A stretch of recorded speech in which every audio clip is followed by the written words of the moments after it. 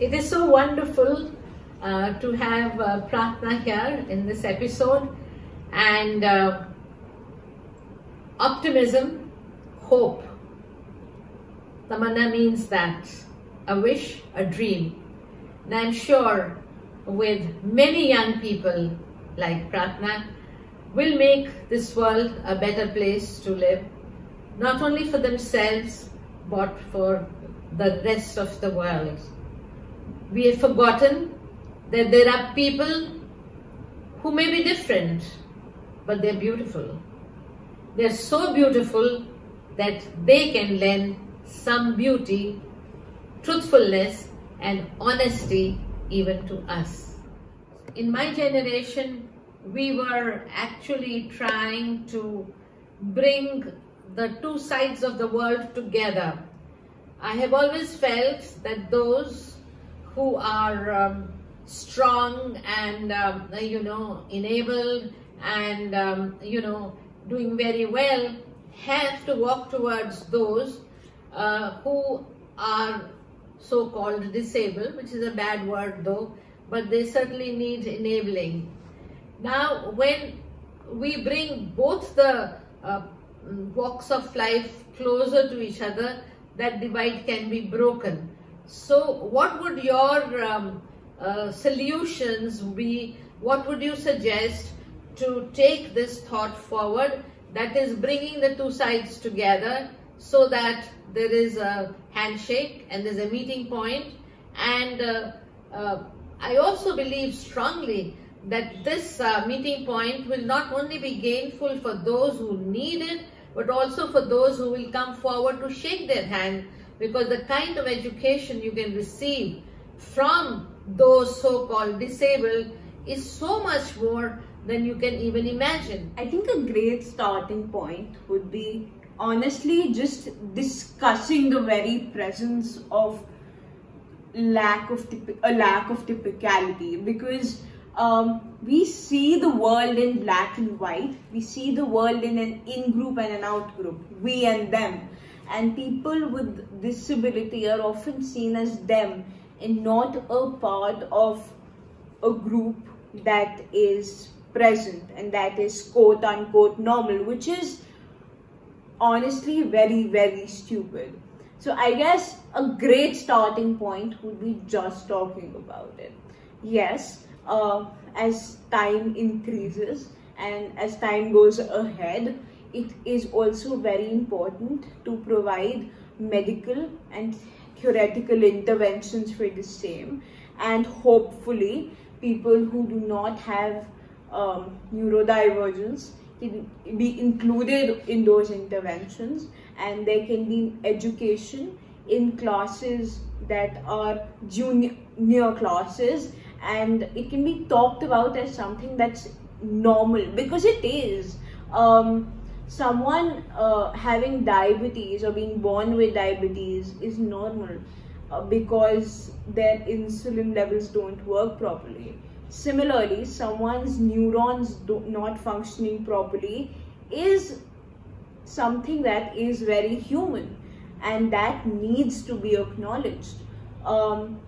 Access is very important, and opening up sectors, opening up situations, opening up jobs for people with disabilities is extremely important, and providing those stepping stones and providing those special facilities in terms of, be it hearing aids, people or translators, is necessary. We're often told that it's a rat race. We're often told that the beast will win, but we often forget that we're humans, we're social animals, we're people who, well, we should be people who care. And because we should care, because we should be people who have empathy and sensitivity, and we are surrounded by each other, we should care for people around us, and hence overstretch ourselves if needed for people who this world is literally not made for. We've made this world for ourselves. We didn't make this world for them. It's not their fault that this world was made for them. Now that you have been looking at the special schools, the Tamana special schools, and the kind of students who are studying there and how happy they are,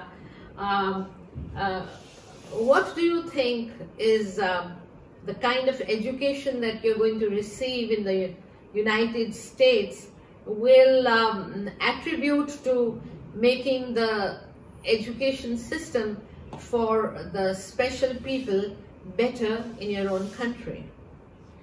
I guess we cannot say that the education system for people with disabilities in the United States is perfect either.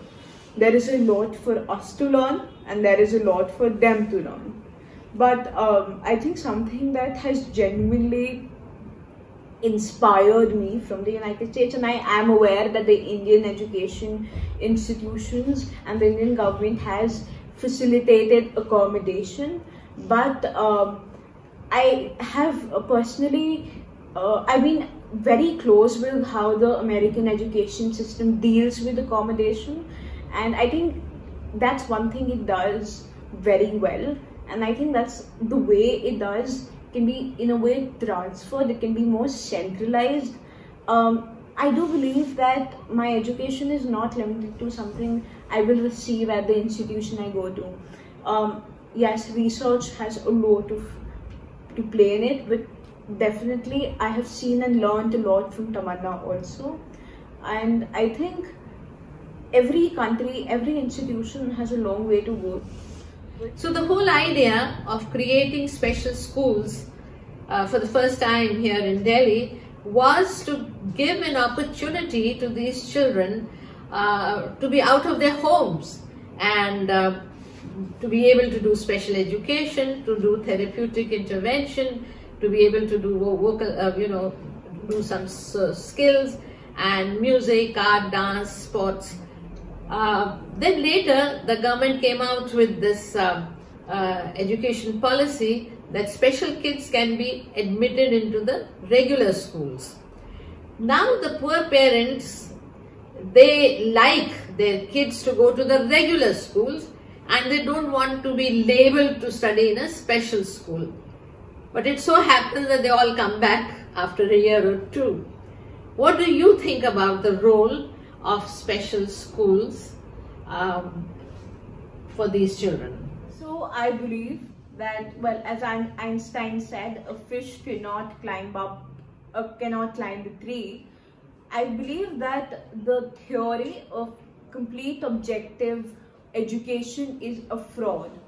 I disagree with the idea that people can receive the same education and gain the same kind of knowledge, because education works in different ways for different people, be it how someone absorbs information, be it tactile, visual or hearing based, or the way a brain receives information, or simply the neurotransmitters working for the action potentials to kind of, well, work in a way to kind of like sensorily indulge in information. It is very, very subjective and very, very different. And I do believe that we need a subjective stance, a place where basic education needs can be met for a further, more holistic, and as we say, objective need to be met. So it has to be equity to lead to equality, and there has to be a bit of that specific education-based change that serves people with disabilities.